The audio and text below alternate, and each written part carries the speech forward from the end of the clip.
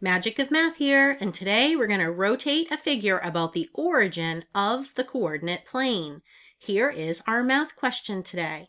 On this coordinate plane, triangle ABC will be rotated 90 degrees clockwise about the origin to form its image, triangle A'B', C'.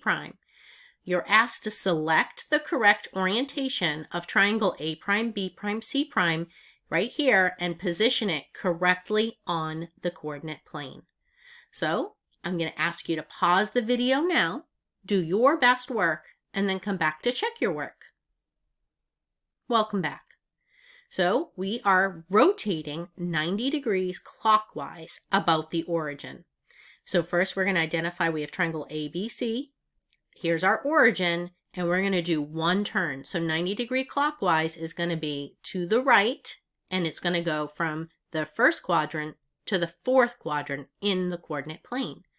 So we're physically going to, you might just pick up your computer and turn it one turn to the right. Or if you have tracing paper, you could set your tracing paper on here, put your pencil on the origin, and turn your tracing paper one turn 90 degrees to the right. So here we go. I've turned my paper, and you can see my triangle is going to go from this location to this location, which matches this orientation. A', B', C' will be this image.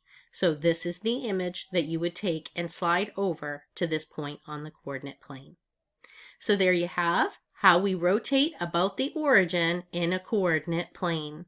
I thank you for joining me today at the Magic of Math, where we continue to master math one video at a time.